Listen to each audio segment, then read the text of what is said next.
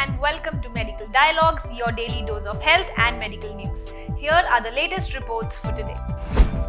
SPECT scan may predict prognosis of hospitalized heart failure patients, finds a new study.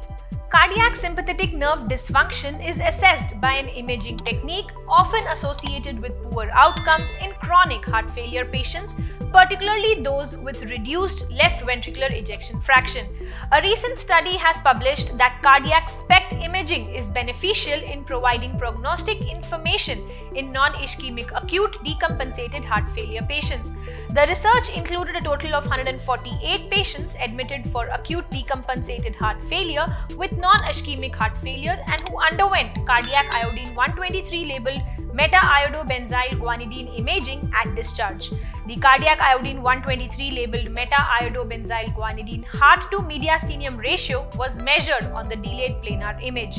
It was observed that patients with high total defect score levels had a significantly greater risk of cardiac events than those with middle or even low total defect scores. Therefore, the researchers concluded that cardiac SPECT imaging provided useful prognostic information in non-ischemic acute decompensated heart failure patients. That's all for today. I shall see you tomorrow. Never miss a medical update from Medical Dialogues. Like, subscribe, and press the bell icon.